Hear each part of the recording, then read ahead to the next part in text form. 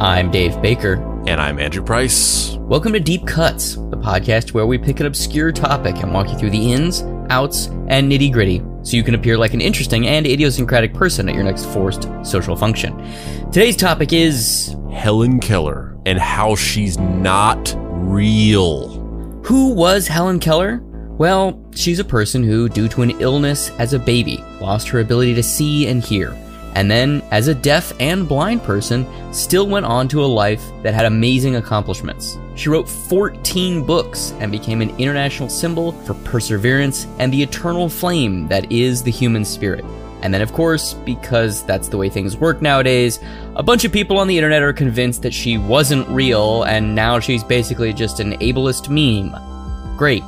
This is gonna be one of those episodes. Hi, Mark Sargent.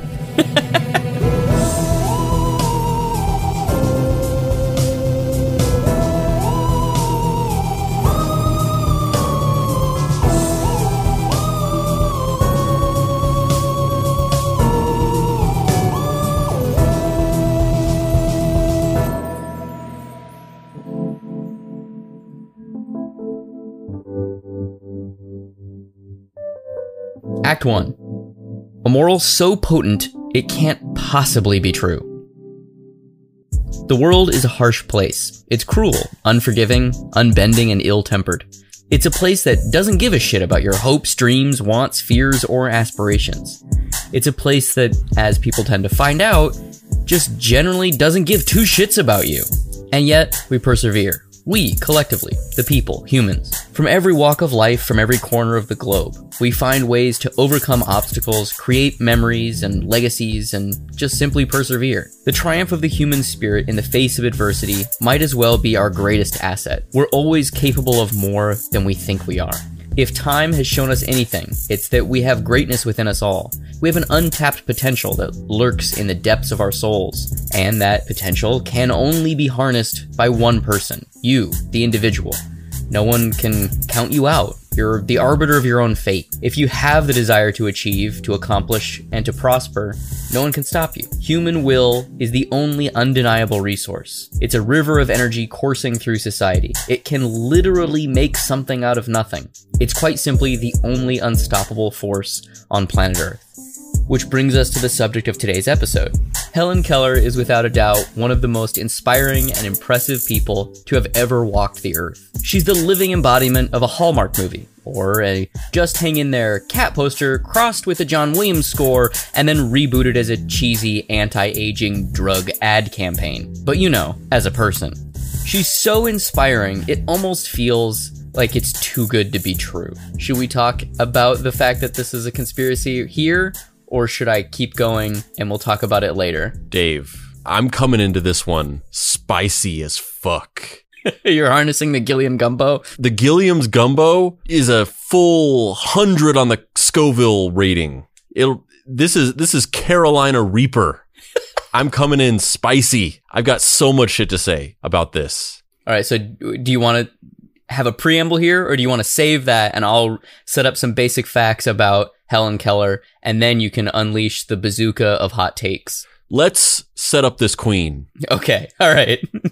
Helen Adams Keller was born June 27th, 1880, and died June 1st, just weeks away from her 88th birthday in 1968. That's a long-ass life for anyone, and it's even longer when considered the fact that she's someone who was deaf and blind in a time when society made no attempts to help her. That's really something to marvel at and kind of just be sort of mystified by. I mean, obviously it's all she ever knew, because as we'll get into, you know, she was essentially deaf and blind her entire existence, but to live 88 years in just pure darkness, let alone to have risen out of that adversity and accomplish these things, it's just staggering. Yeah. I can't even fathom it. She's fucking Superman. She's like, it's not you will believe a man can fly. It's like you will believe that anything is possible because Helen Keller fucking literally did it.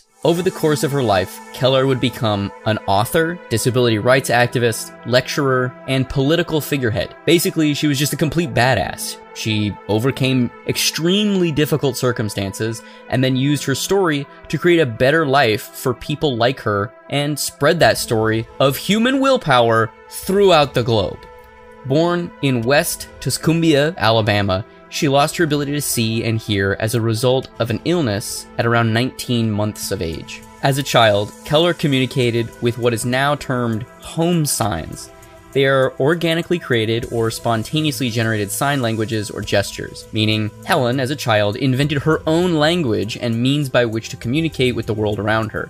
She didn't have any established rubric to learn from, and from the ages of 19 months to 7 years old, she existed in a world free of language and real human connection other than what she herself could generate. This is the craziest shit in here to me. Oh yeah, I've been mystified by this since I was a kid. It's just hard to wrap my mind around, and it always has been, that she has no conception of any of these things. She doesn't know what anything looks like. She doesn't know what anything sounds like. And so the slow process of coming to a common ground of what things mean based on different, touching something and then doing a certain, touch of the face, or like it's just, I can't even fathom it. Especially concepts that aren't like, I'm struggling with how to phrase this, like concepts that aren't corporeal, like trying to come up with a sign for I'm hungry without ever really seeing food, but that it feels better when you eat, and like, you're obviously she's still a smart woman, so you're processing the world around you, like you said, in a void, but because of the way you're developing and you're not seeing anything, because like eating is a weird concept, drinking water is a weird concept, and like not seeing other people doing it and then having someone just like shove bread in your mouth, like I don't know that my gut instinct would be to just like chew it and swallow it. Like, I guess it is to a certain extent, because like nursing is something that babies do instinctually, but maybe I'm over intellectualizing it, but it's just doing it in an absence of example is what is so just impressive to me, that this person created a whole language and basically taught themselves, even though they had a family, but like basically just taught themselves how to be a fucking human. Also, not having any concept of language. Even when you try to think about it, you're imagining her just kind of in a void, unable to see, unable to hear, but like thinking of things in her head, thinking of words and things like that. But like, she didn't even know what words sounded like. She didn't know what voices sounded like. She had like, or that the concept of words existed. There's no way of ever knowing really what was going on in her head, of how, what that exchange rate was, of like what the outer stimulus that she received was translated as into her own inner world. Just, there's no way you could ever know, other than reading her book, or her many books where she talks about, even that, she's interpreting it into language. Yeah, absolutely. Yeah. At around 7, she first met Anne Sullivan, who would be her teacher, mentor, and lifelong companion. Sullivan taught her language, the ability to read, write, and how to process the world in a sophisticated and complex way. Sullivan accomplished this task by spelling out things into Keller's hand in order to establish a baseline and assist in her developmental growth, which is completely underselling what happened. Yeah, because it assumes that she would even have any conception, because the reason why it's hard to fathom this is because we keep taking things for granted. So you're like, oh, she was spelling out letters, so she was like, oh, that's an A.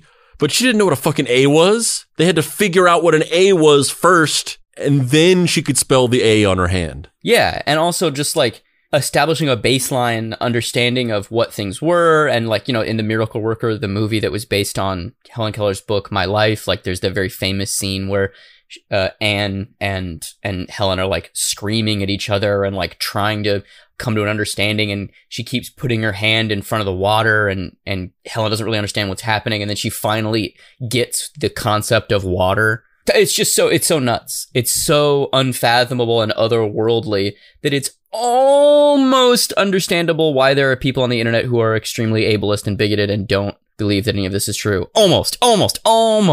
But not really, because fuck you, that sucks. Yeah. I mean, yeah, I have a lot of stuff to say about it. Yeah, we'll get there.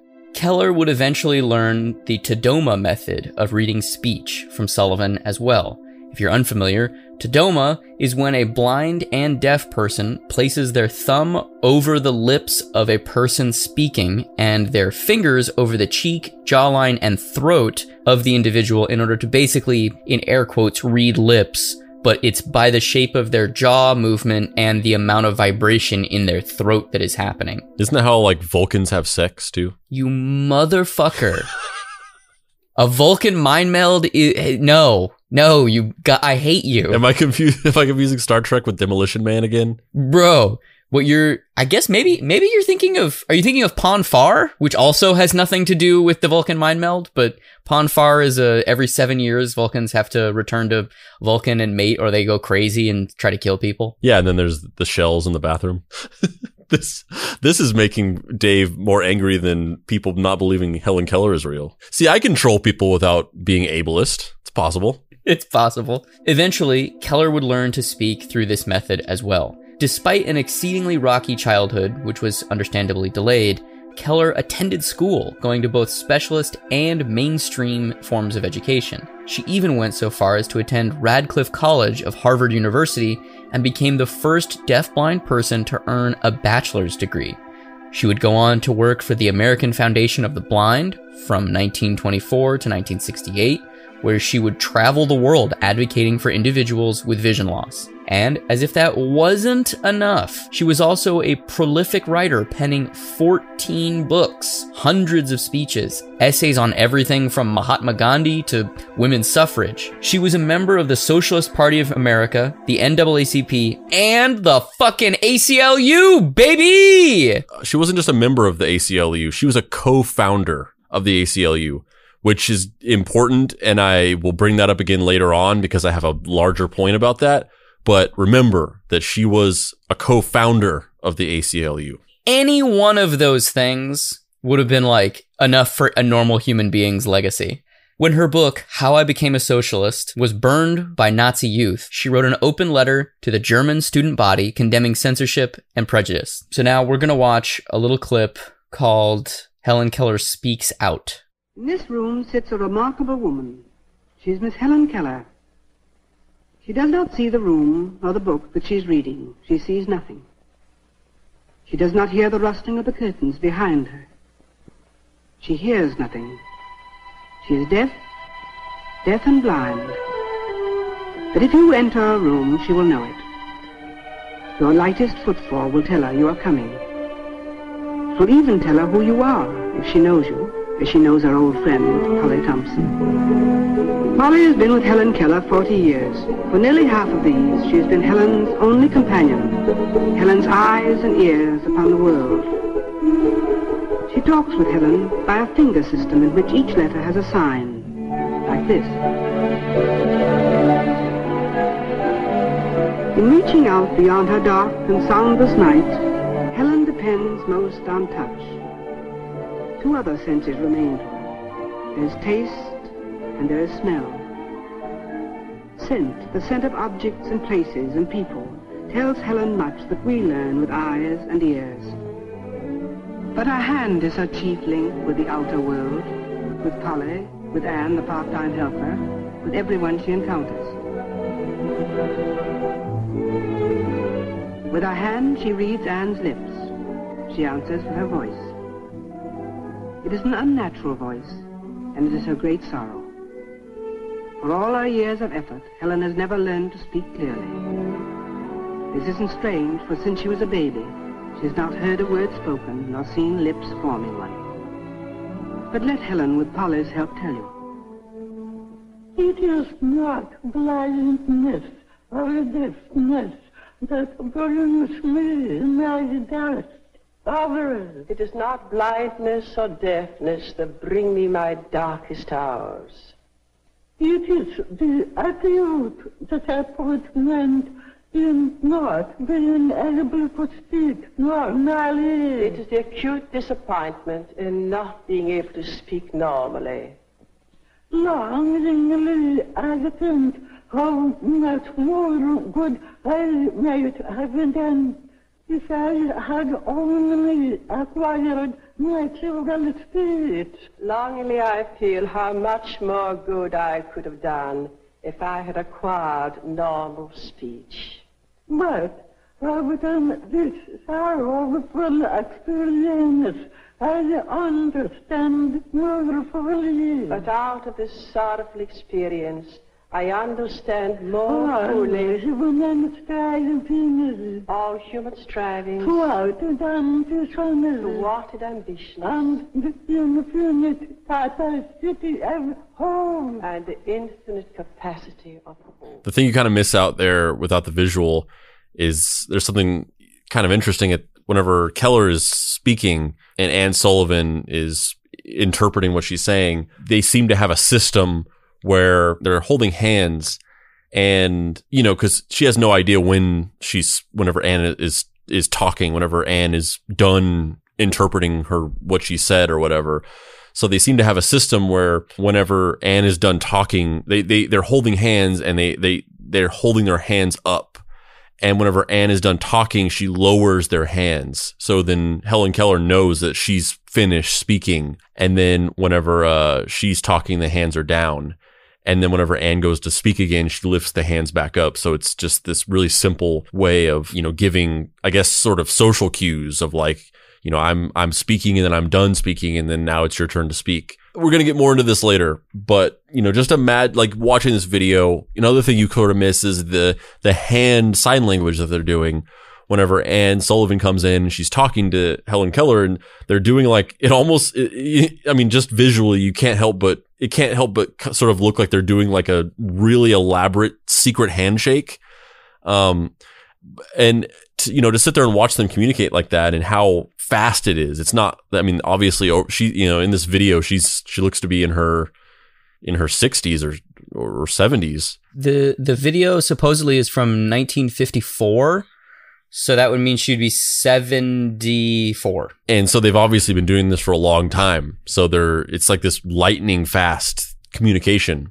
And I just, like I said, we're going to get into this more, but just imagine the sheer amount of work that was put into developing all these systems and learning all these things, only for a bunch of fucking teenagers in the future just sitting in their rooms doing nothing to just doubt your existence. In the years since her death, Helen Keller's autobiography, The Story of My Life, and its many adaptations have graced both the stage and the screen, most notably in the film The Miracle Worker. And to make this incredible story of human triumph all the better, some people on the internet now think it's all bullshit.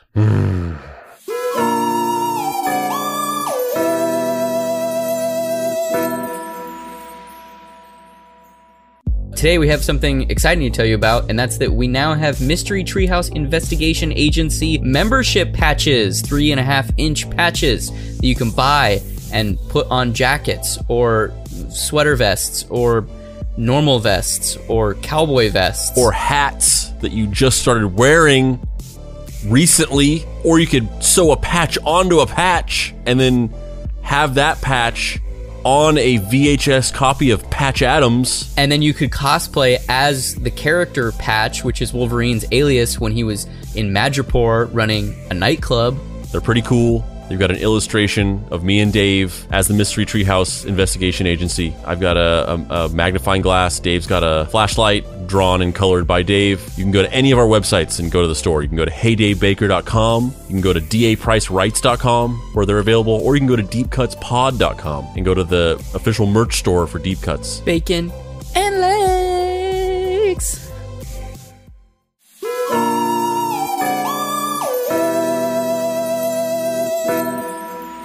Act 2. Fucking really, bro? TikTok currently has over 2 billion downloads. It's the fastest growing social media app, and it's actively shaping youth culture. It's created an entire wave of young celebrities who use the app. It's helped turn the tide of elections, and it's generally just fun to be on. TikTok started its life as, another app entirely. Musical.ly was created in Shanghai, China by Alex Zhu and Luyu Yang in 2014. It was originally intended as an educational app, but quickly transitioned into a lip-syncing app where users could pair themselves with popular songs. In 2016, it had roughly 70 million downloads. Also in 2016, Douyin was founded, also in China. which was a short-form video sharing app. The company ByteDance bought Musical.ly and merged it with another video app, a Douyin clone app, and created TikTok, which came to the US in 2017. And it's since taken off, unlike many social media companies, since the arrival of Facebook, Instagram, Twitter, and Snapchat. These days, the platform is used to make funny and charming videos of people dancing or lip-syncing to their favorite movie clips, or making explainers, or just, I don't know, generally goofing around. But in truly American fashion, we can't have a good thing just be a good thing. Yes, there's the whole fact that the company is Chinese-based and, well, it's tracking all of our data for who knows what reasons, but, it's fine. The real letdown here is the legion of kids on TikTok who think Helen Keller isn't real. Currently, videos under the hashtag Helen Keller and hashtag Helen Keller is over party have amassed roughly 17 million views. This is a YouTube clip of some wannabe edgelord comedians trying to be funny. So I will make the case that at absolute best, and this is at absolute best, Helen Keller was able to say and comprehend a few words and short phrases. All the advanced speech she gave was trained and rehearsed for her by her trainer and teacher, Anne Sullivan, almost like a parrot more than a person. Wow. And so I will say this. She went blind and deaf at 19 months old. Do you know what the prognosis is for children who go blind and deaf at 19 months old in the year 2020 as opposed to 125 years ago? It's that they will never be able to function in society. They will never be able to communicate. They will not be able to engage in normal behavior. There is no hope. You just have to mitigate it. I looked up a lot of reviews of people who talk about this kind of thing, who work with blind, deaf people. Okay, stop it for a second. Pause it for a second. I know exactly what you're going to say. I looked up a lot of reviews. There's so much. There's a Yelp for people who need help? Like, what the fuck is this? Like, I hate this guy. It's a growing thing that I see a lot. And we talked about it on the Chris Hansen episode. When we talked about those people who were shitting on Chris Hansen, which, in general, I agree with their criticisms. Obviously, if you haven't listened to the 3-part Chris Hansen episode, but there was a part when they were like, he said we weren't real journalists, and I've looked up stuff on journalism, so that's bullshit or whatever. And it's just like, you've looked up stuff on journalism? Like, that does not make you a journalist. It's this thing I see it more and more where people will say that they know what they're talking about, and then their example of how they know what they're talking about is that they did a Google search. It's that Andrew Garfield Amazing Spider-Man thing where he's like, I've got to research my father's death, so I'm going to use Bing and search Parker death. Yeah, I mean, Google searching and finding reputable sources for things is a good tool for informing yourself, for making you an expert on something that is beyond the scope of your intelligence. It's not going to cut it. Fucking bullshit. All right, keep going. This guy sucks. Lashing out violently at you because of confusion, and it's sad. They're totally distanced from reality, and so they obviously lash out. You're way more likely to engage in that kind of behavior from these patients than you are them trying to read, because they can't read. There's a fundamental level of perception that you need in order to. Well, I've got to stop it again, but this is a straw man argument, because what he's failing to recognize is that, number one, unfortunately, our healthcare system in the United States, as well as in a lot of places in the world, is woefully lacking. Not enough funding, not enough destigmatization of certain conditions, not enough proper care and approach to certain conditions. And you have healthcare providers working not one-on-one with one specific patient over a series of years, but a healthcare provider, working with a group of people, or, an entire facility of people. My stepdad is a physical therapist, and he oversees multiple different facilities because they're so understaffed in that sector of healthcare, and they are so underfunded that you'll have like teams of people that have to go and work like 3 different jobs at all these different healthcare facilities and be managing and overseeing hundreds of patients at different facilities because of this issue. So you're comparing the apple and orange situations of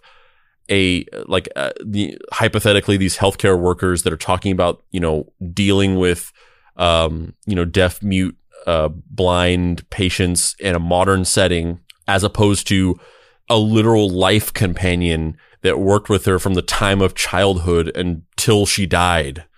And it was her sole dedicated job. Also, just fuck anybody who says that, who says that kind of like ableist, if you're born this way, you can never have a good life, and you can never be a contribution to society, and you can never, fuck that, man. Fuck that shit. Yeah, I mean, of course. Do we even need to watch any more of this? He just says, he just says this. Just for the sake of the audience, we don't have to stop it and go back and forth. This guy fucking sucks, but just to get, so the audience has an idea of the level of intolerance and assholeness that's on the internet, let's just play a little bit more. Engage with anyone on any meaningful level, and that includes both audio and visual. You don't need both, because I never thought of this. There are deaf people who can communicate, and there are blind people who can communicate, but that's only because blind people take advantage of audio, deaf people take advantage of visual. That's the only reason that it's able to be done.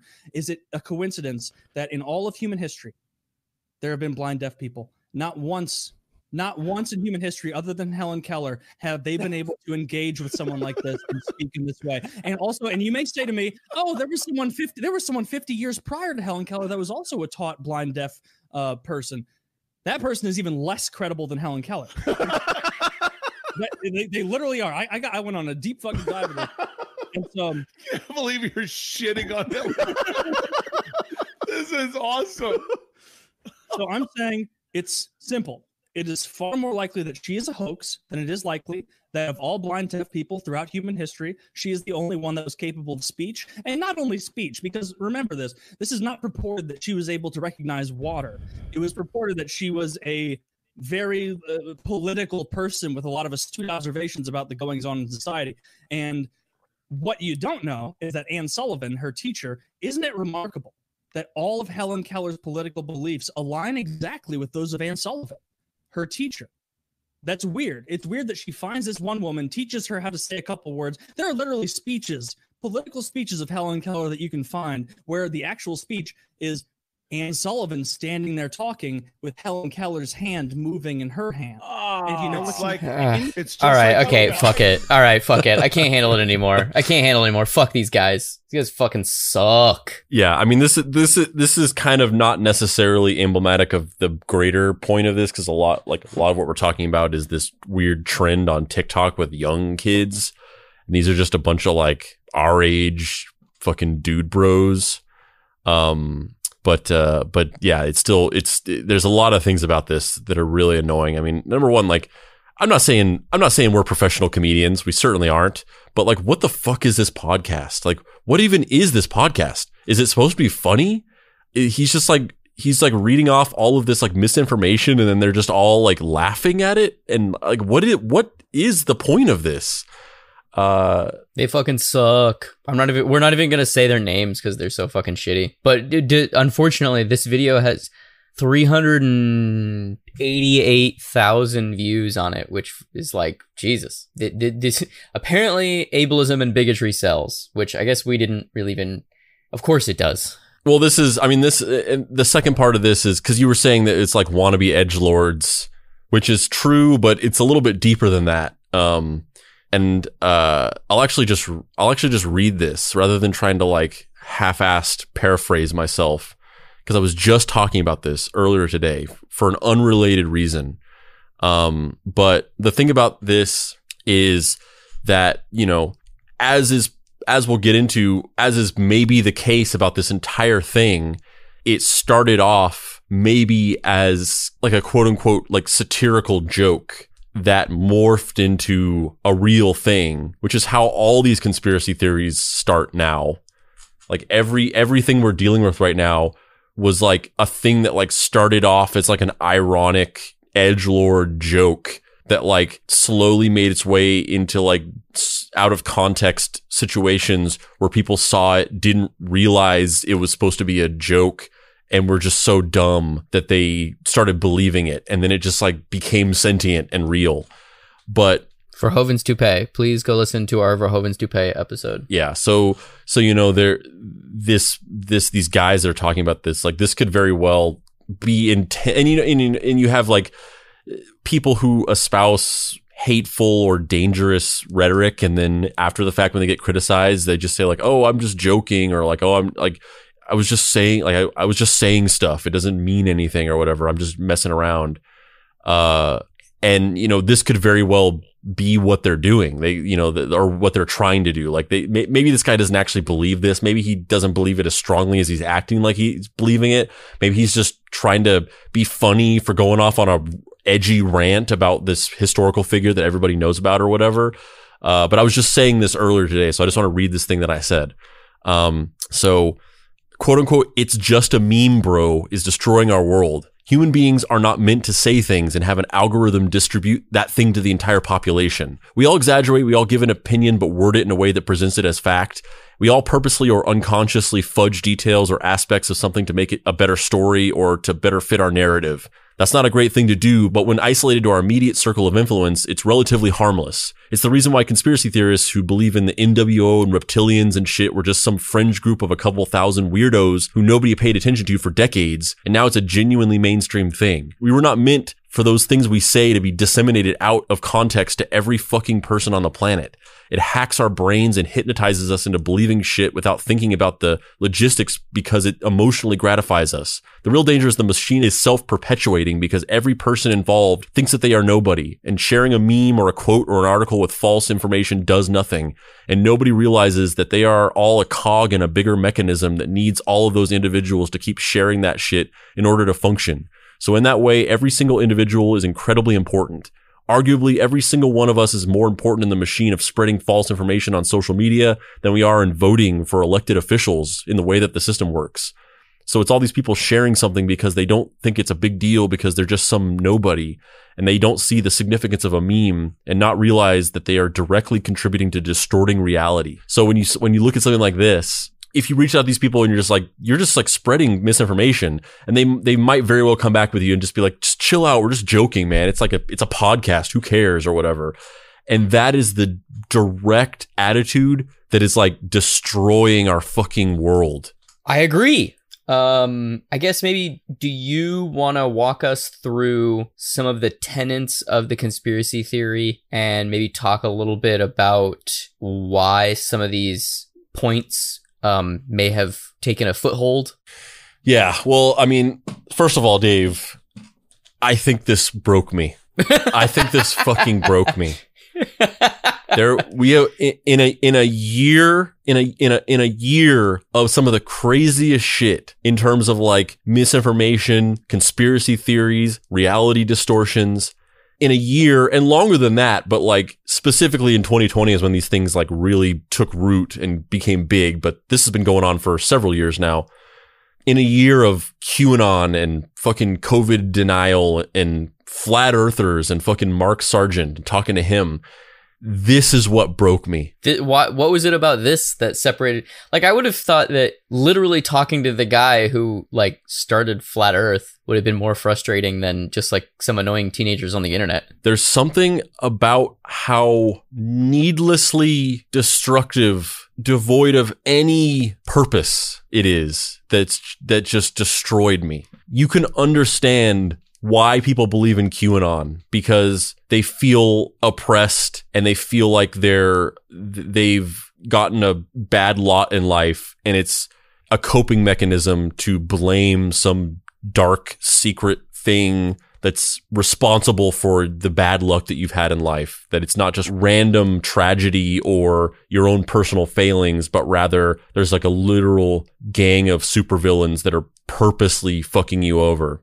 You can understand that. You can understand the flat earth thing because of the reasons that Mark Sargent talked about, that it's like making yourself feel more significant. It's a salve for the meaninglessness of existence to think that you actually are important, even if that importance is you believing that you're like some fucking Goro from Mortal Kombat's science experiment or whatever.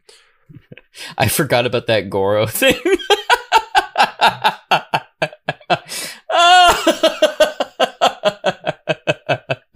I completely forgot that his, like, in his slideshow of talking about how aliens, or how we live inside of a fucking snow globe space in space, how the aliens were just Goro from Mortal Kombat.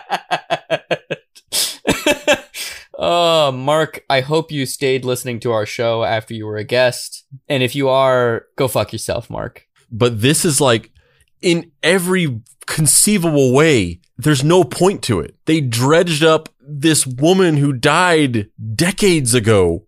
And who did nothing but help people. It'd be different if she was like... No, yeah, if it was like reassessing the legacy of somebody, like, oh, John Lennon was great and blah, blah, blah. The Beatles are one of the most influential bands of all time and he died tragically and all this stuff.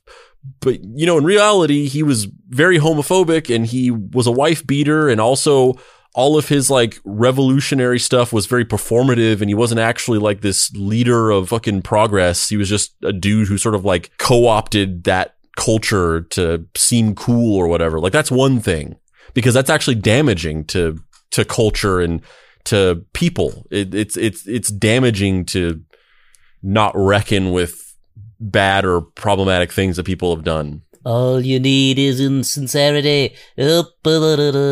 All you need is insincerity. Yeah, I mean, like, you are helping. You just you moved us forward culturally 3 years when you just did that.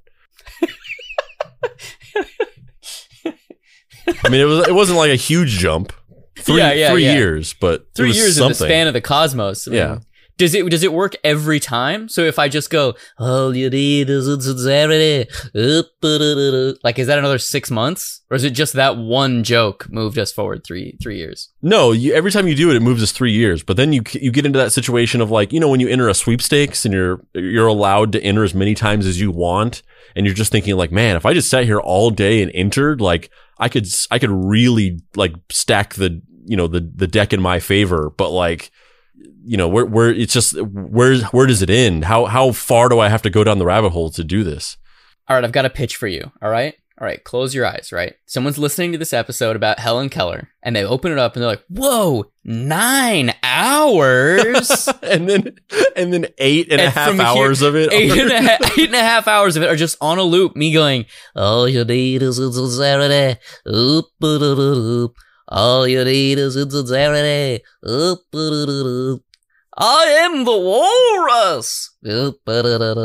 All you need is insincerity. For 8.5 hours. I'm telling you, man, the universe needs this. Just the I am the walrus is a year. But that's one thing. But literally, like, and if Helen Keller had some dark fucking truth to her or whatever, then that's one thing. But there is no purpose to this other than to call into question the ability for a disabled person to accomplish things, because it's like intimidating that you can't, like, somebody who you perceive as like physically inferior to you is like was more successful than you are.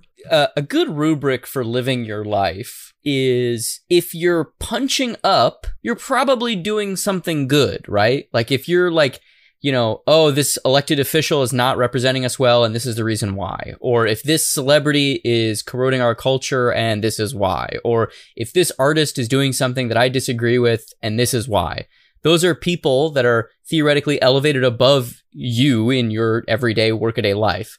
But if you're punching down to a person who's deaf and blind, like, I'm sorry, guy, you're the bad guy. If you're attacking someone because you're like, no, they're too good at being a deaf and blind person, you're probably a piece of shit. You done fucked up.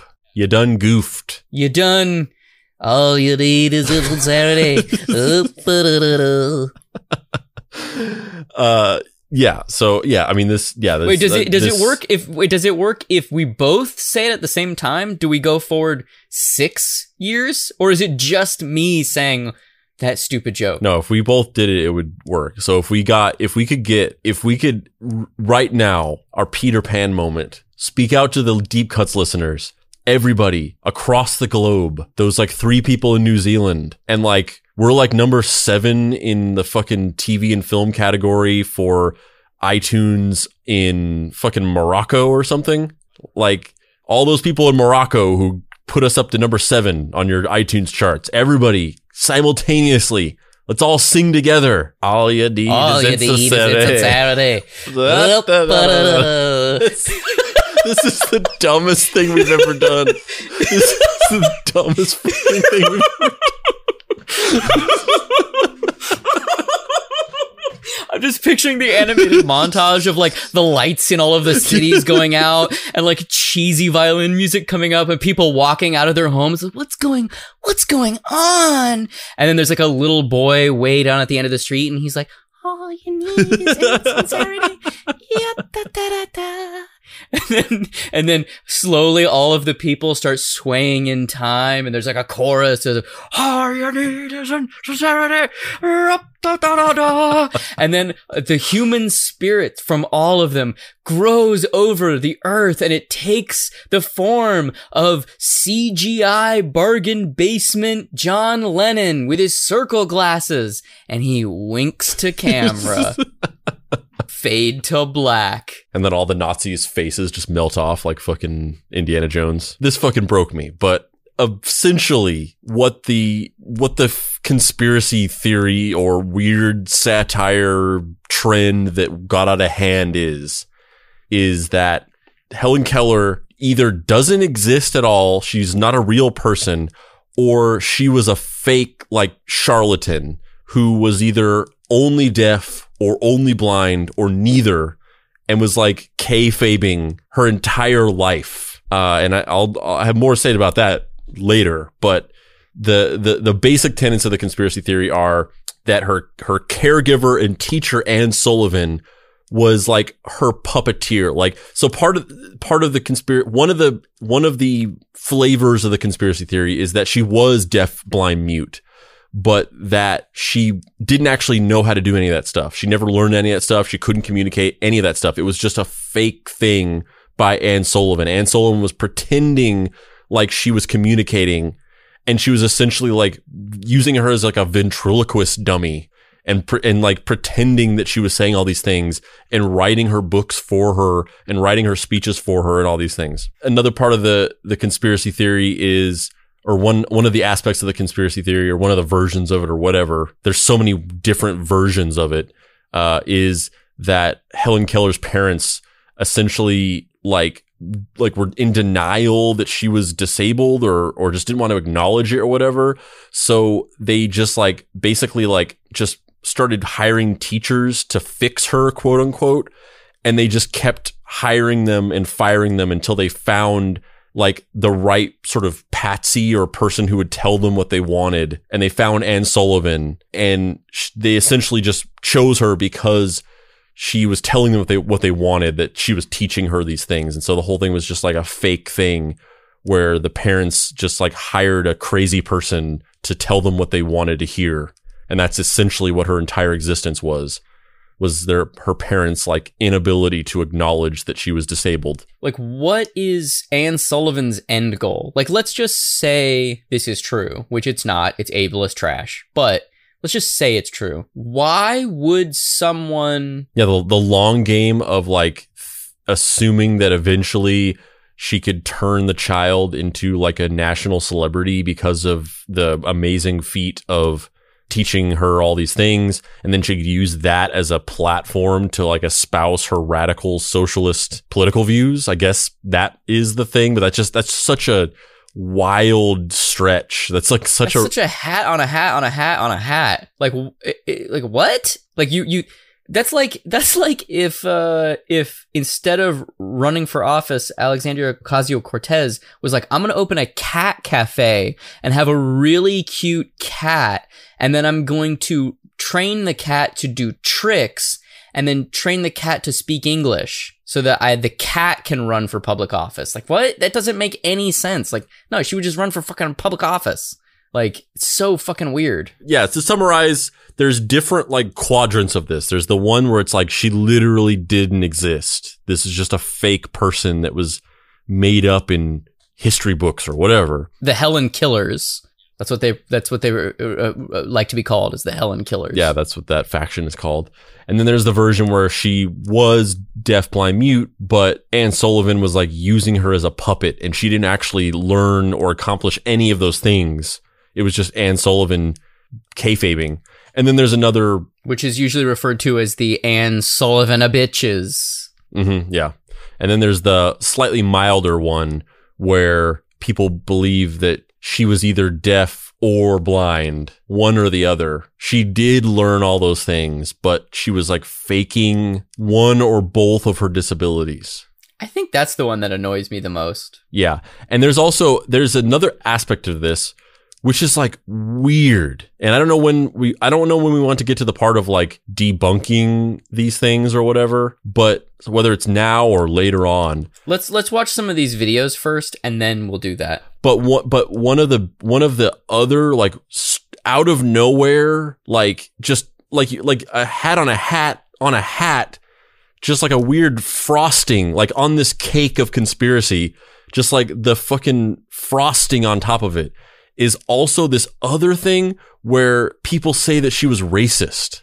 Yeah, I saw a bunch of videos like that too, and I was like, I don't really get this, because she was part of the NAACP and like hated Nazis and was a socialist. I mean, maybe she was a racist because she was born in 1880. Like, I wouldn't be surprised if she was racist, but also she was a part of the NAACP. I have a lot to say about it, and I have a lot of quotes and details and things, but as a brief teaser for that, it's just a completely manufactured lie out of nowhere. It's like literally made up. That part of it is just completely made up. I wonder what that's like, not having a concept of what race is, and then having someone trying to like what was it like the first time that she had a conversation around what racism was? I'd be so curious what that would be like. Yeah, I don't know. I mean, like I said, there's definitely a lot of things to talk about in that regard, but it's interesting because there's a lot of things at play there, because, you know, obviously before Anne started teaching her, she wasn't able to communicate very effectively. So you could maybe say that before she started working with Anne, she really had no concept of what was even going on around her at any time. However, I have something to read about this a little later, but that's actually somewhat of a myth. She actually had learned to communicate before she ever met Anne.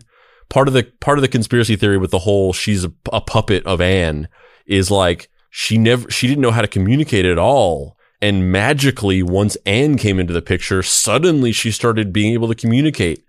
But that's actually not true. She actually did learn communication skills prior to Anne.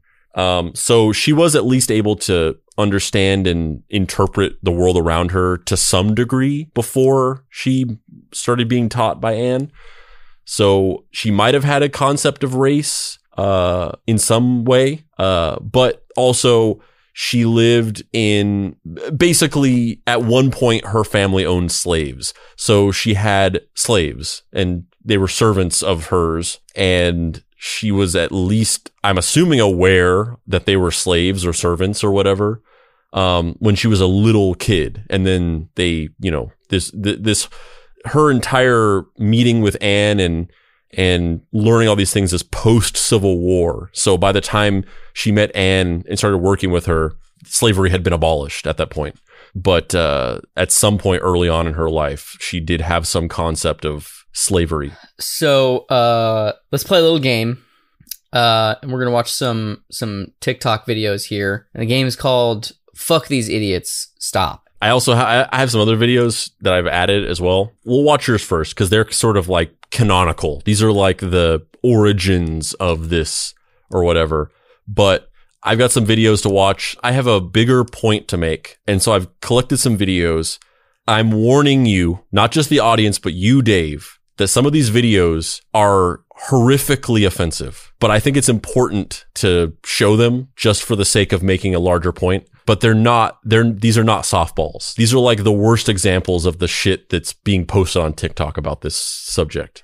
But I'm pre-warning you just because I don't want you to be shocked. What it is that I don't know that she was as real as we claim she is. And whenever she told me this, I was dying for like 10 minutes straight, and so I decided she should come and tell you guys her theory. So, the story of Helen Keller starts.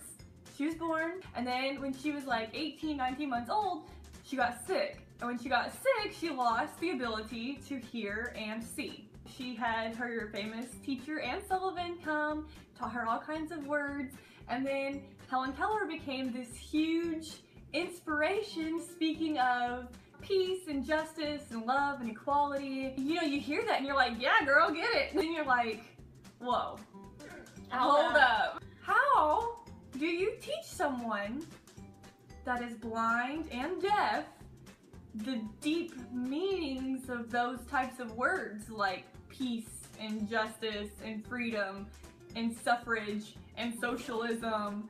Like, I can't even get that. We just want to give a disclaimer. We're not hating on anybody with a disability.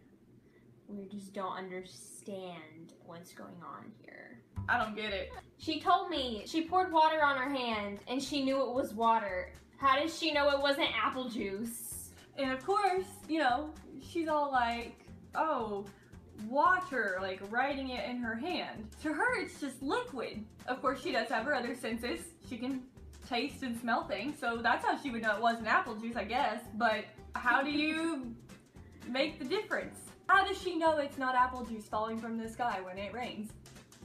Oh.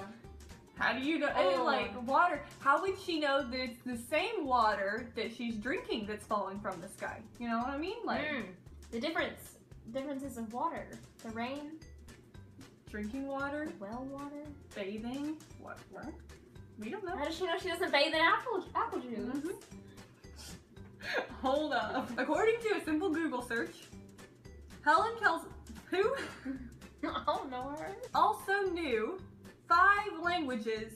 3 of the languages were Latin, French, and German. Helen Keller learned to read and write in Braille, and then she learned to speak by feeling vibrations and feeling the lips for shape of the sounds. What? So how do you learn all those languages? That doesn't even make sense. And German's such like an angry language, you know? It's like they make a lot of noises. How would she know that? And we probably just sound really ignorant.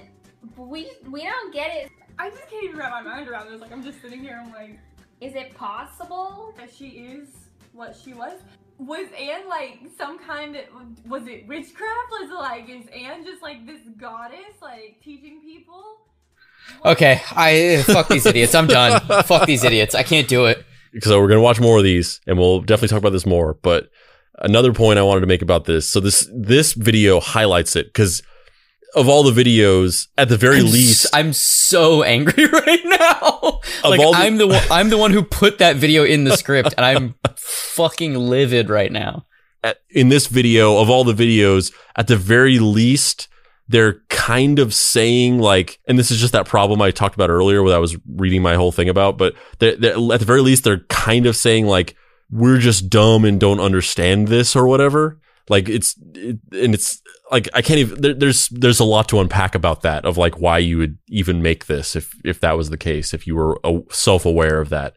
But it's a bigger overarching point that all these videos have, and that I think kind of the thesis of this is, where these people, it's like, because they don't understand something, they just assume that it's not real. And it's like this whole phenomenon of like, if you can't, it's the Dunning-Kruger thing that we've talked about before. It's the flat earth thing that we've talked about before. It's like a lot of what we talked about on that episode, of just like, if I don't understand something, it can't possibly be true. And you know, that's just it's so baffling that people operate like that. And obviously that's a lot of issues with why our world is the way it is, and a lot of the problems that we're experiencing in our modern era. A lot of it can be traced out back to like people not understanding something and just thinking in their mind that if they don't get it, then it must be fake or it must be a lie or something. It always reminds me of, for me personally, I mean, there's tons of things that I don't fully understand because I'm not an expert in them or whatever, but it reminds me a lot of, I always think about this, and anytime I'm ever thinking about tunnels underneath cities, subway tunnels, or just underground structures and things like that, I'm like, how do they build those? Like, how do they, like, that's so crazy. Like the idea, like we went on this tour of this gold mine in Colorado one time, and it was this old, and I was especially thinking about it then because it was like, this was built in like the fucking 1800s. Like they didn't have modern technologies to make these kinds of things back then. So it's even more crazy and impressive. Like, how do you build out like a fucking structure underground? Like what is the process of that? What are the engineering concepts behind building out a room or a whole space under the earth without it caving in?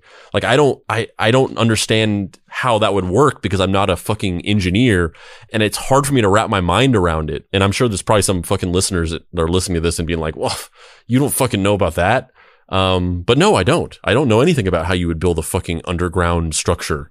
Oh, will you will when there's a boy genius office building, and underneath it is a secret subterranean lab. Yes, and the lab is dedicated to learning about how to build underground subterranean labs. It's just one thing that has always stuck out to me of just like every time I unfocus my thoughts and start thinking about it, I'm just like, man, how the fuck do they build underground shit? That's insane. Like they're just putting up like, I guess they're putting up like support beams as they slowly inch through it. It's crazy. I can't even think about it. But you know what I don't think? You know what thought doesn't cross my mind when I'm thinking about that? I can't even imagine how they do that. It must not be possible. That's never a thought that goes through my mind is, I don't get how this happens, so it must be impossible. But people do that. People do that all the time. Now we're gonna watch some more TikTok. Some TikTok videos. Yeah, this one doesn't even have any dialogue. It's just it's a silent video of a girl sitting in a car, and she has her hand over her mouth, and there's just text on the screen that says, "Interact with this video if you agree that Helen Keller wasn't real. Trying to prove a point." And this was like one of the early videos that kind of started the whole fucking thing. And there's tons of comments on it that are all, varying degrees of people saying, yeah, she wasn't real, and some people saying, no, she was, you're an idiot, and all these things like that. But a lot of people saying she wasn't real. There was another video here that we can't watch now because it's been privated, but it was a teenage girl who was just like going on like a full force rant about how it couldn't possibly be true that Helen Keller was real. And she was presenting all this straw man evidence that she wasn't real. And I wish we could have watched that one because that one was like that one was particularly annoying. But they've oops, that was the script. They've privated these videos or they've taken them down because I'm sure that there's been a big backlash to this as it's sort of gone viral and become a trending thing. And a lot of these people are probably like getting harassed or, people are being like, the fuck is wrong with you? And so they're starting to take their videos down, which, it's understandable. It usually happens whenever something like this gets attention where people are just being like ignorant in a vacuum, and then they get people noticing and are just like, the fuck? And then they're like, oh shit, there's like repercussions for things that you say. But I have some here to play. This is just the same one we just watched.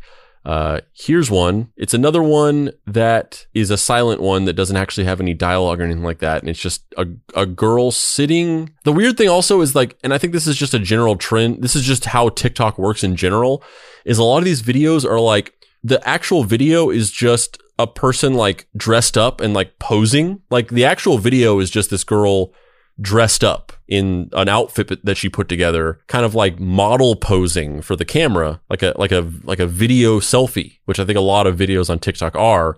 But then they add just an unrelated message onto it. And so this one is this girl who's sitting on a bed or a couch or something, and she's like dressed in this outfit, and she's kind of mugging to the camera, like doing like a duck face type thing, pouty lips type thing. But then the text on it says, why did y'all wait this long to tell me that Helen Keller was actually the daughter of a Confederate war captain and she was really racist and she would memorize the black maid's footsteps so she can pick on them? I'm in pain. But this other thing about how she would memorize the black maid's footsteps to pick on them is just 100% made up.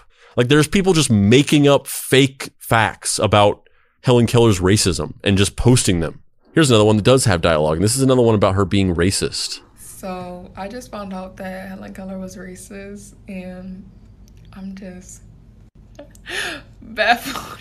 You know how did that even go down? She was blind and deaf. She said something.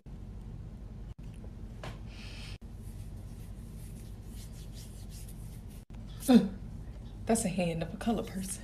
She was like pretending to be blind. She had like glasses on and she was pretending to be blind. And then she was like holding a person's hand and like rubbing it and sniffing it.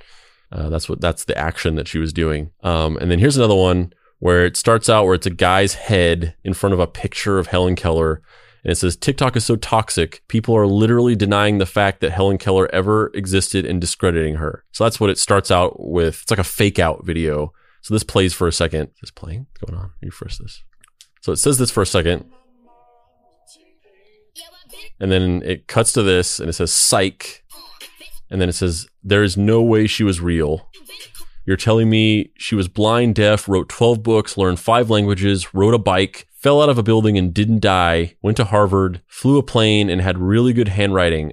Try again. And it's just some guy. It's just a video of his head. Like a lot of these TikToks are just like somebody holding a phone up where you can kind of see like the upper corner of their head for some reason. Another one about how she's racist. Bitch, I knew you was a raggedy bitch, but I try to see the little grate in your raggedy ass that nobody else ain't seeing you. And it's just me when I found out Helen Keller was racist. There's one where it's a girl and it says, any mom, when you ask them how Helen Keller managed to say water when she had never heard anyone say it before and had no knowledge of written language. And she's like lip syncing to some random sound where they say next question. Okay, so those are the ones that are like specifically like calling into question her legitimacy or existence. I have a couple here that are an example of, so some of these, when you search the hashtag for Helen Keller or Helen Keller is over party, there's a bunch of them that are like saying she doesn't exist, but there's a lot of them that are just horribly offensive jokes about Helen Keller that have just popped up as a trend of like, there's just a trend now where it's like joke around about deaf and blind people. So I have a couple of these, and these aren't even the worst ones. The worst ones I don't even want to play, but here's a couple examples of just really offensive jokes that people have made on TikTok.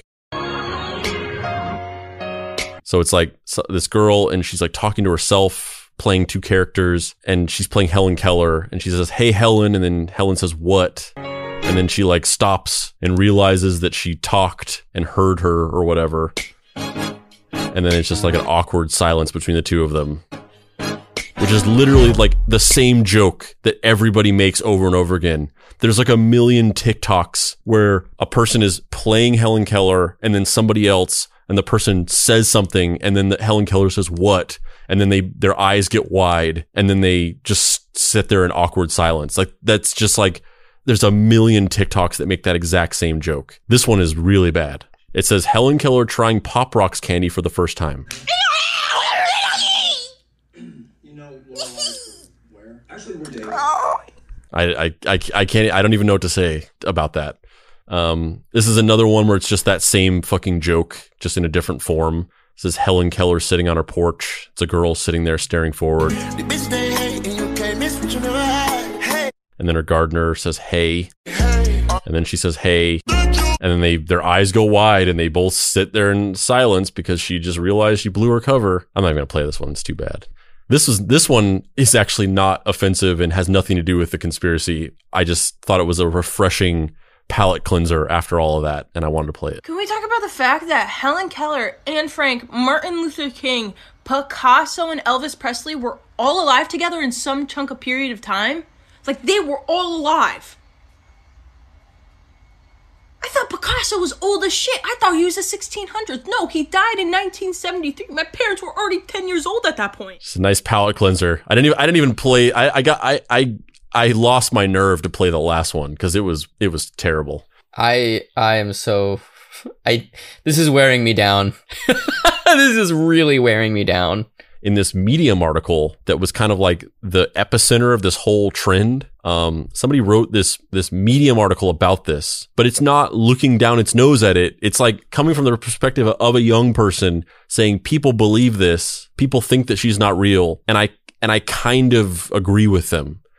And it's just this Medium article called "The Generation That Doesn't Believe Helen Keller Existed." And at one point she says that the reason why people don't believe she existed is because she wasn't taught in school, which is just not true at all. They teach you about Helen Keller in school. I mean, maybe they've changed that. Maybe they don't anymore, but it's not like some weird thing that you learn in the fucking, it's not like you learn on the streets about Helen Keller. It's like, oh yeah, you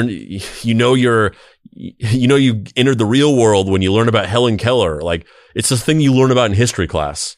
I mean, I'm the wrong fucking person to ask for that. I'm from Arizona. We don't even really believe in school there. They just have like a room with air conditioning that they put kids in for like 8 years. And then they let them out and they're like, what did you learn? And the kids are like, I don't know. You're so uneducated that you made this same joke on the last episode. Did I really? Yes. Fuck! Wait, which episode did I make it on? On the hobby horsing episode, you were doing a Swedish accent for Bjork, and I was like, she's Swedish, and then you were like, I don't know, I don't fucking know about countries. Like, I'm from Arizona. They don't have schools there. Fuck. I don't remember this at all. I mean, that's a combination of my just lack of short-term memory. And then also, have I ever told you the fact that like the place I'm from, Arizona, you don't really have schools there. Like it's kind of fucked up. Like we don't even really like, they just kind of put people inside of a building and they're just like, just read some books. And then you're reading a book and you're like, Robert E. Lee loved Virginia so much that he fought for the South. It had nothing to do with slavery. I'm like, that's kind of, like we don't really have schools in Arizona. Dave, you're gonna make that one guy think that the episode is skipping. Wait, what guy was this? Was he somebody that I know that like I went to school with? Because we don't even really have schools in Arizona. God damn it! But so not that saying things makes you not racist, obviously, and clearly being a white person living in fucking antebellum South and like low key having slaves at some point early in your life, obviously her life must have been intermixed with racism in some way. But by all accounts, it seems like that stuff, she completely became a progressive person in her, as she started learning with Anne and as she, grew up and became an adult. So not to say that this proves that she wasn't racist because of things she said, but considering the fact that the only information about her is about her activism and anti-racist stance, and there's literally no information about anything regarding racism at all that you can find, it just personifies how ridiculous this is, that this lie has come into existence for some bizarre reason. It's almost like the QAnon thing where it's like, if I don't agree with this person, they're a pedophile. It's like a weird, moral, like self-induced moral high ground where it's like, this deaf and blind person wrote more books than I'll ever write in my lifetime. Well, yeah, but they were also racist. Like, it's just like a weird, like. No, Andrew, it's this deaf and blind person wrote more books than I will ever read. Yes. But here's some. But I mean, don't come to me about it because I don't really read that many books because we don't really have school in Arizona. It's not really my thing. Like, I don't know. It's not my fault, man. She co-founded the ACLU. I said that in 1920. She was an early supporter of the NAACP, an opponent of lynchings, which fucking apparently at a certain point that was like a controversial fucking statement. Here's a couple quotes from her. In a letter to the NAACP endorsing their work and decrying the social climate of the United States at the time, she says, "Nay, let me say it. This great republic of ours is a mockery when citizens in any section are denied the rights which the Constitution guarantees them, when they are openly evicted, terrorized, and lynched by prejudiced mobs, and their persecutors and murderers are allowed to walk abroad unpunished. In another letter in 1946, she said, the continued lynchings and other crimes against the N-word, not the hard N-word, but the other N-word that I still don't want to say, but was more normalized to say at this time, whether in New England or the South, and unspeakable political opponents of white supremacy, according to all recorded history, augur ill for America's future. In a letter to Miss Oster in 1951 regarding the efforts of the W.C. Handy Foundation for the Blind, she says, personally, I do not believe in a national agency devoted only to African-American blind because in spirit and principle, I am against all segregation. And the blind already have difficult enough without being cramped and harassed by social barriers. Like I said, saying things doesn't make you not racist, but the disparity between these being the only pieces of evidence of her stance on race and these other things having no shred of evidence it just bears repeating. Another thing is, let's see. Okay, yeah. So the whole thing. So one of the other things that people say that makes it unbelievable that Helen Keller was real was the fact that she flew a plane. But that's a myth bordering on just a major misunderstanding of a thing that's taken out of context.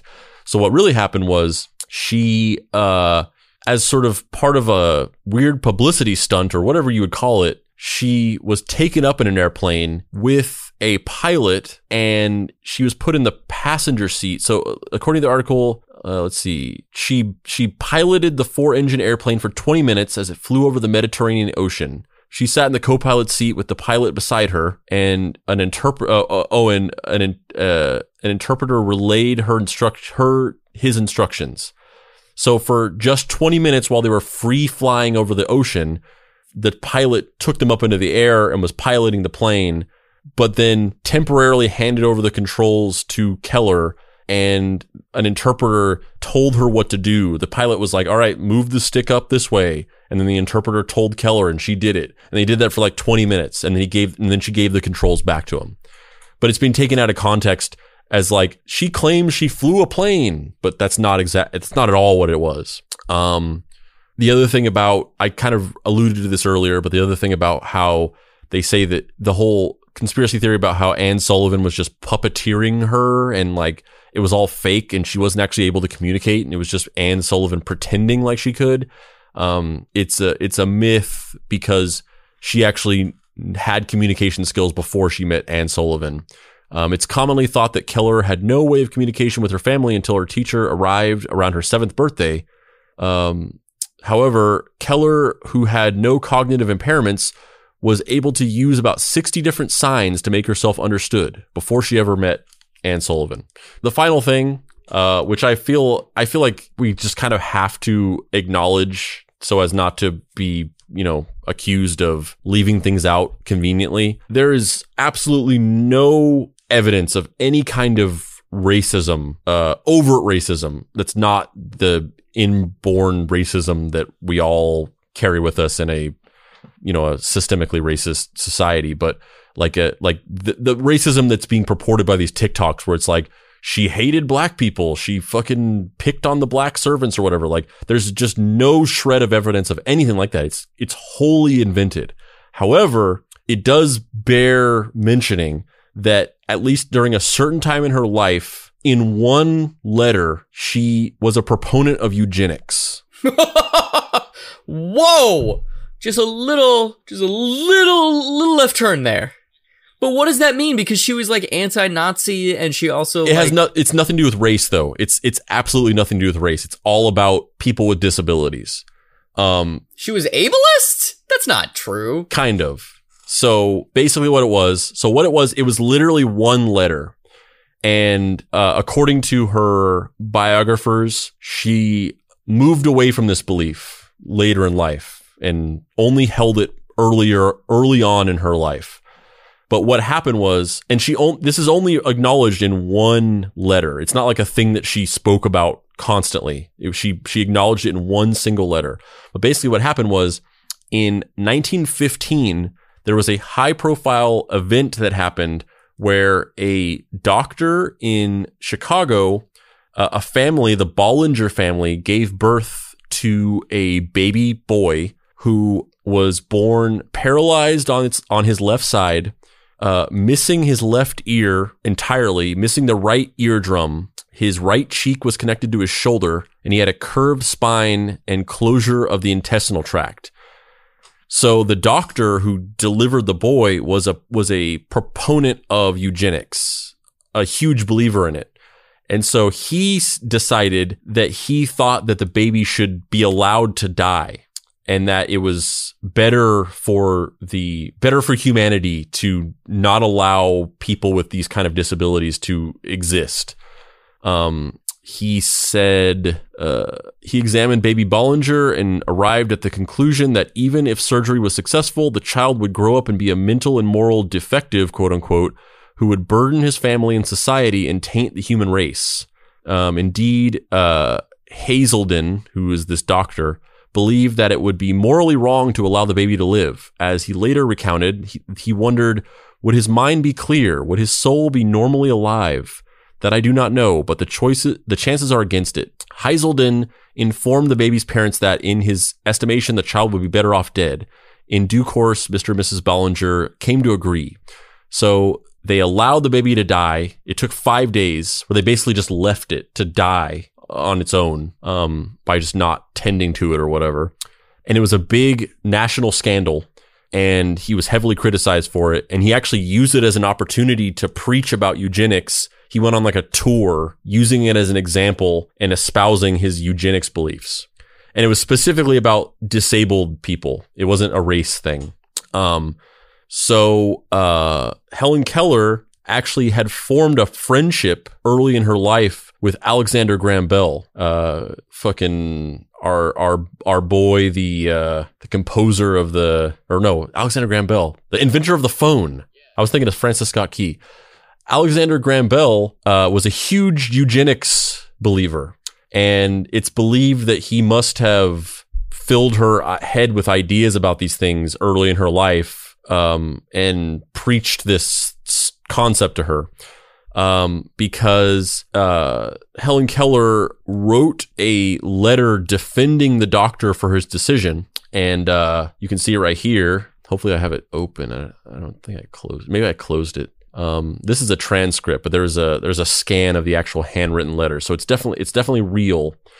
But this is a transcript of it. So in the letter that Helen Keller wrote, it was an op-ed, I guess, that she published in the New Republic in 1915, December 18th, 1915. And in this letter, she says, much of the discussion aroused by Dr. Hazelden when he permitted the Bollinger baby to die centers around a belief in the sacredness of life. If many of those that object to the physician's course would take the trouble to analyze their idea of life, I think they would find that it means just to breathe. Surely they must admit that such an existence is not worthwhile.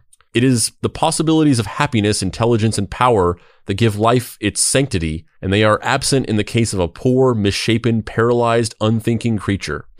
I think there are many more clear cases of such hopeless death in life than the critics of Dr. Hazelden realize. The toleration of such anomalies tends to lessen the sacredness in which normal life is held. There is one objection, however, to this weeding of the human garden that shows a sincere love of true life.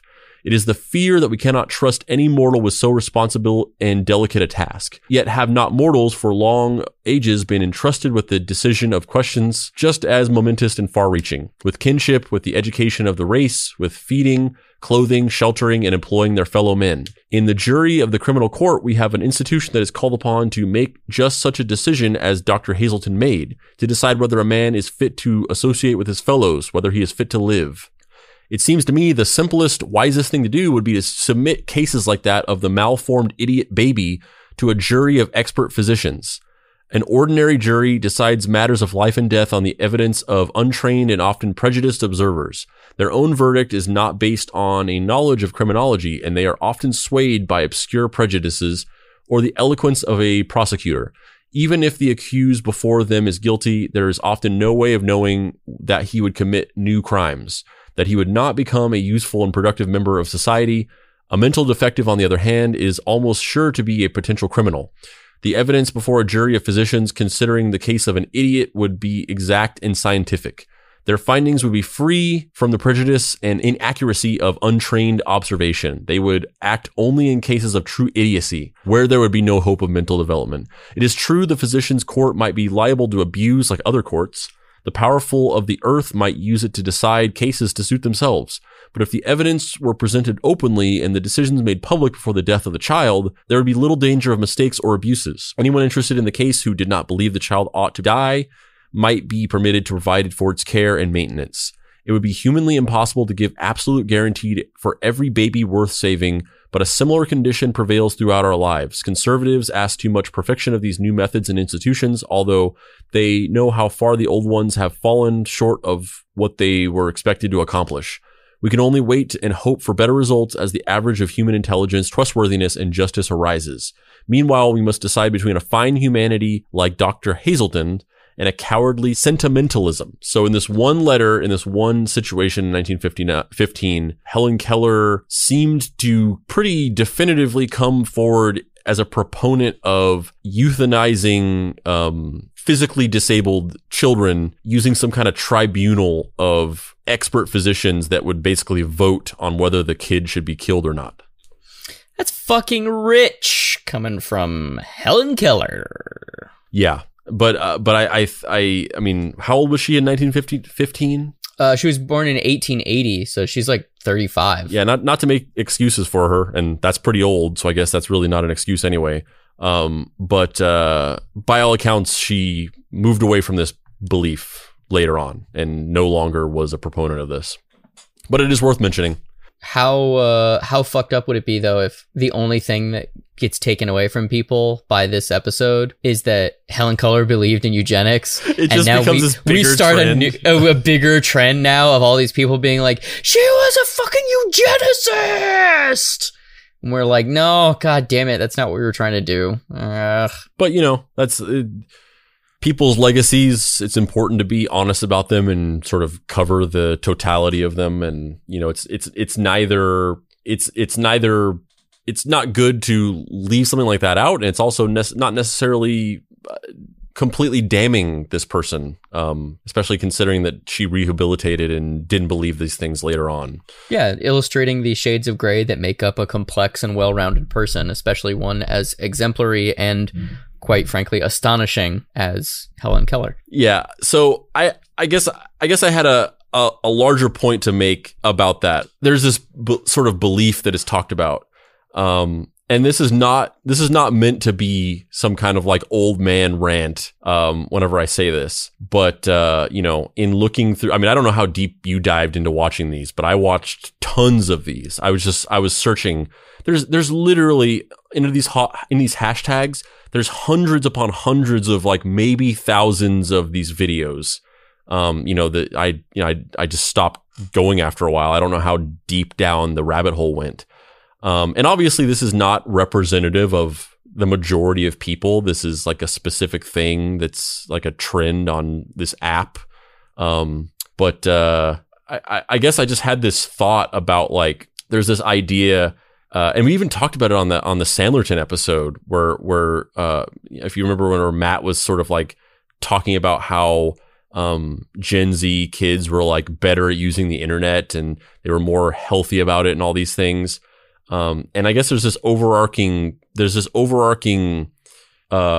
belief or concept that's put forth by a lot of people that like Gen Z kids are like fucking the best. Like they've perfected humanity. Like boomers are trash. Gen Xers are trash. Millennials are trash. We're all canceled, but like Gen Z they're the shit. They figured it all out. They've perfected the human condition. They're the baby Yodas of people. Yeah.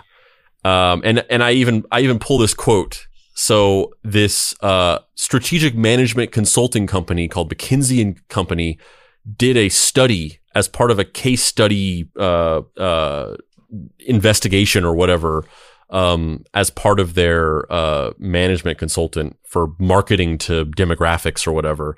And the study is called True Gen, Generation Z and its Implications for Companies. And just one little quote from this is, our study based on the surveys reveals 4 core Gen Z behaviors, all anchored in one element: this generation's search for truth. Gen Zers value individual expression and avoid labels.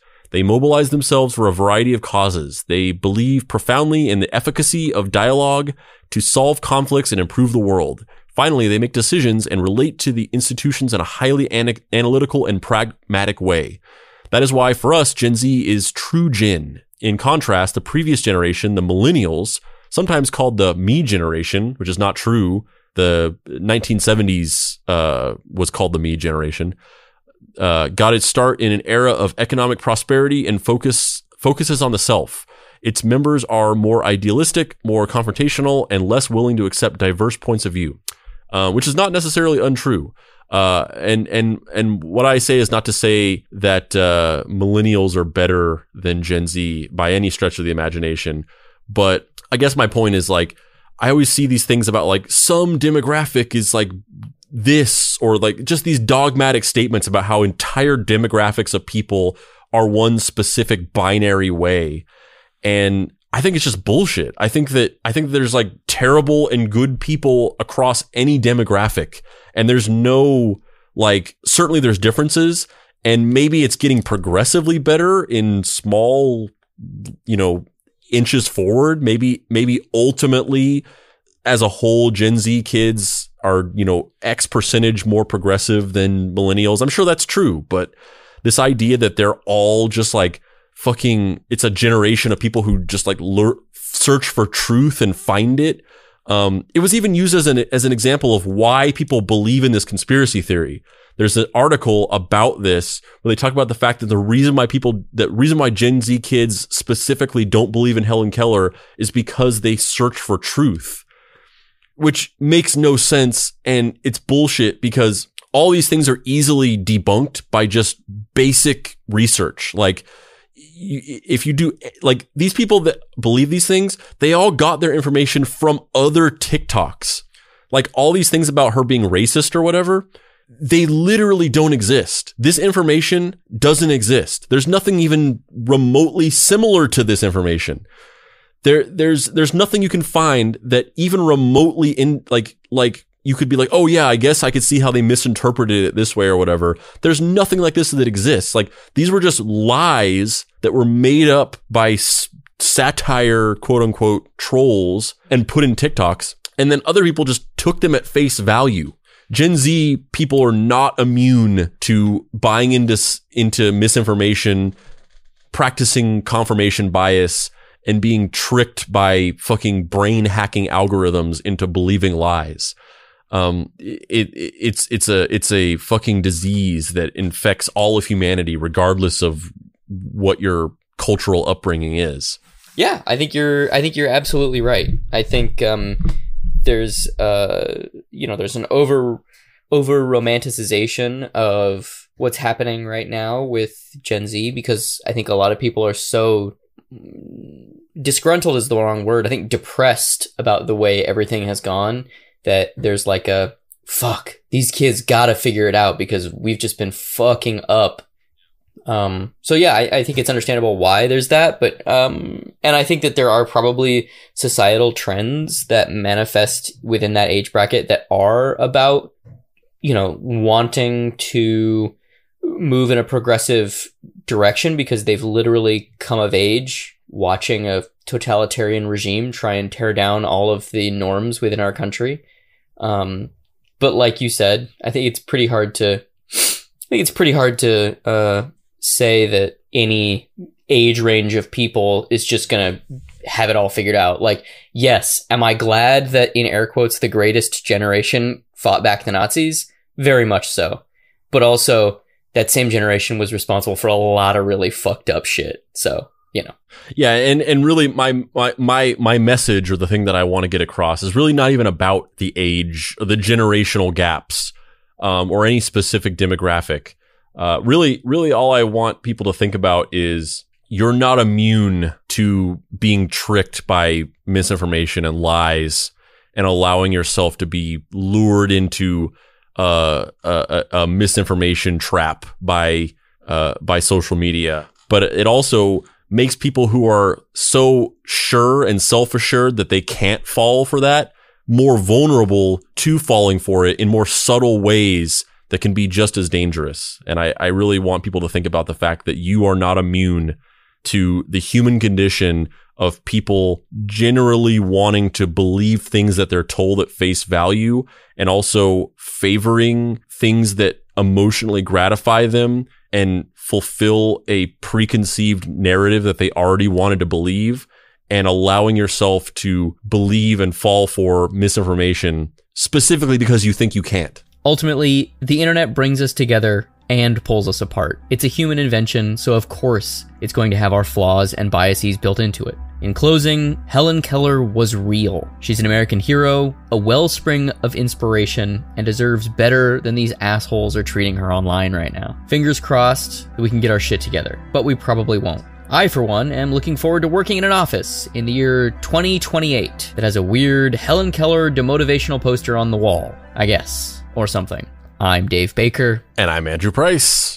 This has been Deep Cuts. You can find me online at heydavebaker.com, where you can find stuff like my comics, Action Hospital, Fuck Off Squad, Vicky the Wonderful, all kinds of cool stuff. You can also pick up these brand spanking new Mystery Treehouse Investigation Agency shoulder patches, baby! People out there in deep cut land, still workshopping that. We've got patches. We've got Mystery Treehouse Investigation Agency insignia patches. You can be a part of the fucking Mystery Treehouse Investigation Agency. You want to battle 4-armed bounty hunters alongside Hillsmer? Then get yourself, go to havedavebaker.com or deepcutspod.com and pick yourself up a fucking Mystery Treehouse Investigation Agency patch. Andrew, where can people find you on the internet, and where can people find maybe these Deep Cuts patches that's connected with you? You can find me auto-hoaxing the fact that fucking George Washington Carver was actually a fucking professional wrestler on TikTok. He spent time in the Deep South circuit as the Carver, and he had like a giant sickle, and that was his thing. I'm gonna start that, and it's gonna become a real thing, and people are gonna believe it. And you can also find me at dapricerights.com, where you can get my book, Deadbolt, AI Private Eye. It's about a robot detective solving crimes in a future dystopian society that is not unlike maybe more of a present time.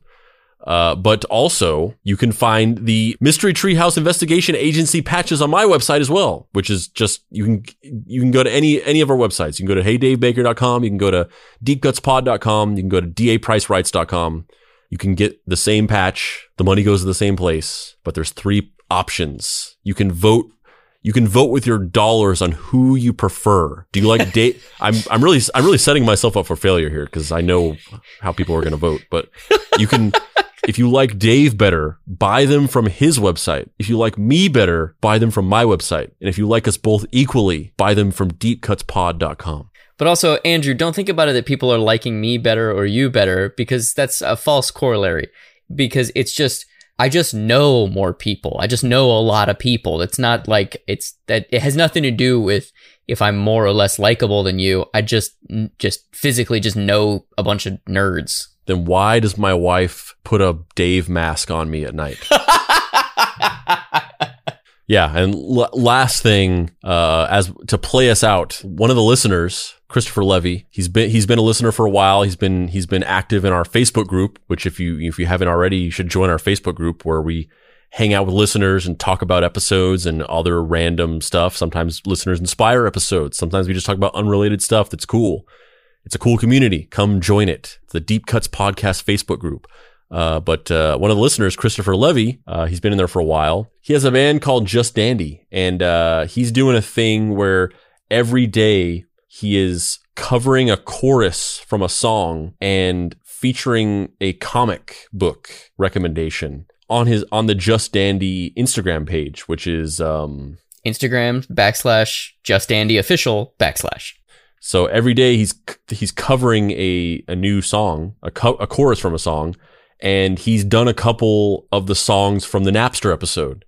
So we'll play those right now. But you should check out Just Andy Official, where he's doing this every day until their new album Big Chorus comes out, and they're pretty cool. I mean, obviously, I'm a little biased. I'm loving the fact that he's covering these songs that started out as just goofy things I hummed into my phone. It's very surreal to me. But he's got some other cool ones on here. Also, just to make it crystal clear, if you cover any of the songs from the Napster episode, the Halloween episode, the Christmas episode, or any of the other episodes in the future that will undoubtedly have songs in them, we will fucking put that shit on the show. So if you want to get on the show, just make a really bad cover of, we spend our time out of the sun. We write a code in C++. And you'll be on the show. Do it, Eric Clapton. Go fuck yourself, Eric Clapton. Who I know listens to this. It can't get much better. Nobody knows as much about me as my favorite song. And if you want to hear it, you gotta buy the whole disc. And then it'll always be alright. This is the way that life will always, it'll always be tonight.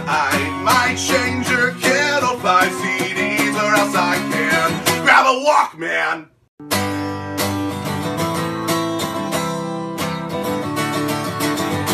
You can never forget them cherries on your berries and mush. Don't you ever forget them cherries on your berries and mush. And if you ever forget them cherries, the mush will taste really ordinary. The flavor experience will be contrary on your berries and mush. You can never forget them cherries on your berries and mush. Don't you ever forget them cherries on your berries and mush. And if you ever forget them cherries, the mush will taste really ordinary. The flavor experience will be contrary on your berries and mush. San Mateo, please wash over me. Night or day, I love you either way. San Mateo, I need your kind of strange. Night or day, I love you, San Mateo.